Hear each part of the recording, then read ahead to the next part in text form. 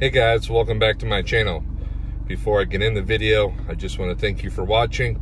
Please leave a like on my video, comment below if you have any questions, and subscribe to my channel. So I want to talk about what to expect on E-Day, extraction day. So one thing that might vary between dentist practices is when you have the molds done for your dentures. Some are done day of, some are done days or weeks before. Mine were done all on the same day. I got to my dentist first thing in the morning. They did the molds and started making the dentures. I came back in the afternoon and had my teeth extracted and got my dentures right then. So it was all done in one day. But some places are different. Some you have to have them made beforehand. So on extraction day, my nerves were through the roof. Not knowing the so many what ifs. What is extractions going to feel like? How will recovery be? How will my dentures look? Will I be able to eat okay? The nerves were insane, and it made me terrified, basically. I was really freaking out, not sure what was going to happen. And so that's really going to be the worst part of it. Really, in my opinion, that was the worst of the whole thing. So there's a couple different ways they can do the extractions. One is they sedate you, you're asleep, you don't know or remember anything that happened. You wake up with dentures in your mouth.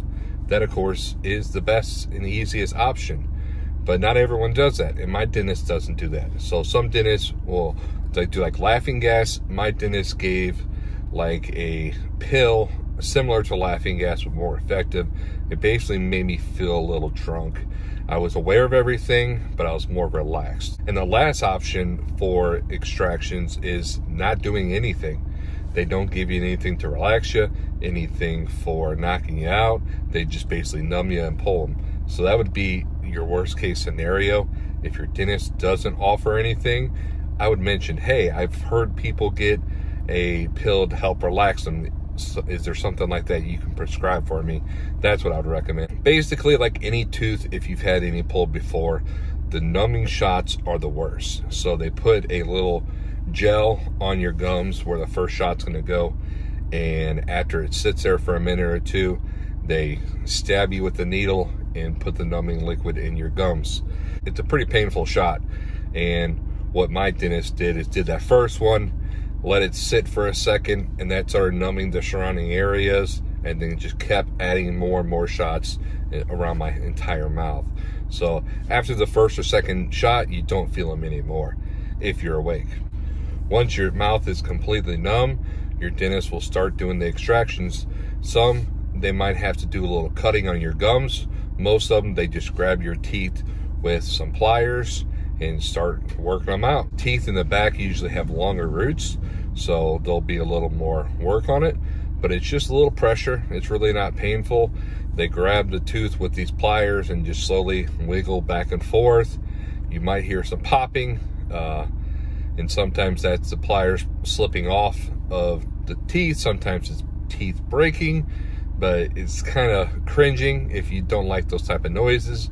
But it's not that bad. You don't feel anything, and they slowly remove all your teeth. My dentist did the top first, and then when he finished the top, he then started sewing any holes and incisions closed. Once the top was finished, he then started working on the bottom. They did the bottom, sewed it all up like the top, and they were done. So one thing I forgot to put in the video, and I just want to add this here, is how long your extractions take.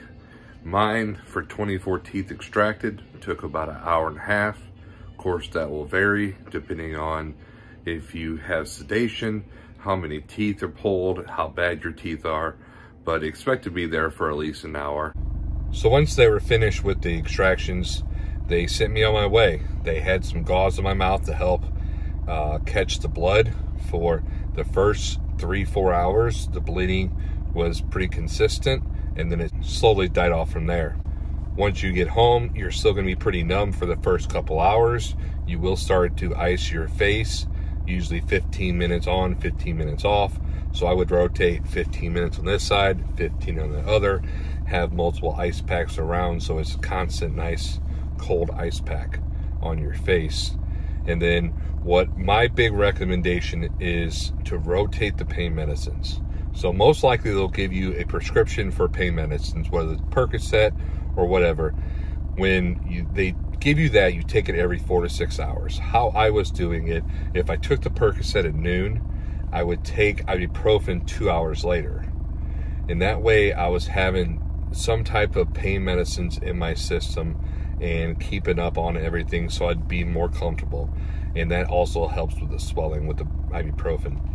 But Percocet at noon, ibuprofen at 2, Percocet at 4, ibuprofen at 6. Just keep rotating that.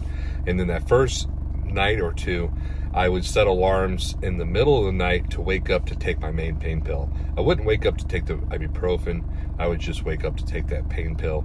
That way you stay comfortable, because if you don't take any pain medicines through the night, you could wake up pretty uncomfortable and in a lot of pain. Of course, for that first few days, week, depending on how the healing goes, you're on a soft liquid style diet. So pudding, applesauce, yogurt, mashed potatoes, those type of things that you don't have to chew. You don't want to try to chew too soon. It's going to be painful and you could restrict the healing on your gums. You don't want to put any pressure on your gums and your dentures. Besides eating a soft liquid style diet, you won't be able to drink out of a straw and you'll just be kind of groggy that day. With a pill to make me relax later in the afternoon, I was kind of out of it. I remember things, but there's things I don't remember. So like I said, it kind of makes you feel like you're drunk. You remember things, but not everything, which is okay with me, because when you're in pain and you're kind of recovering, it's better not to remember everything. But that night when I slept fairly decent. It wasn't too bad. Like I said, I set my alarm waking up to take the pain medicines. I did have some slight bleeding still, and the blood would be on my pillow, so you might want to have an extra pillowcase on there to catch any blood, and otherwise things went okay.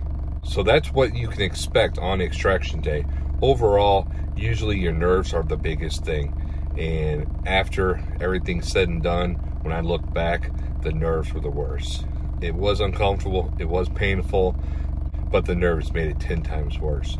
So if you go into it with a positive mind, positive attitude, and remember, it's going to be a really uncomfortable and painful experience, but it's only a short time, and it's going to get rid of your pain, teeth issue, whatever reason you're getting dentures, and then you will get to have a better, happy, healthy smile. I do hope you guys enjoyed this video. If you have any questions, leave them below. Please leave a like and subscribe to my channel. Thank you for watching. You guys have a good day.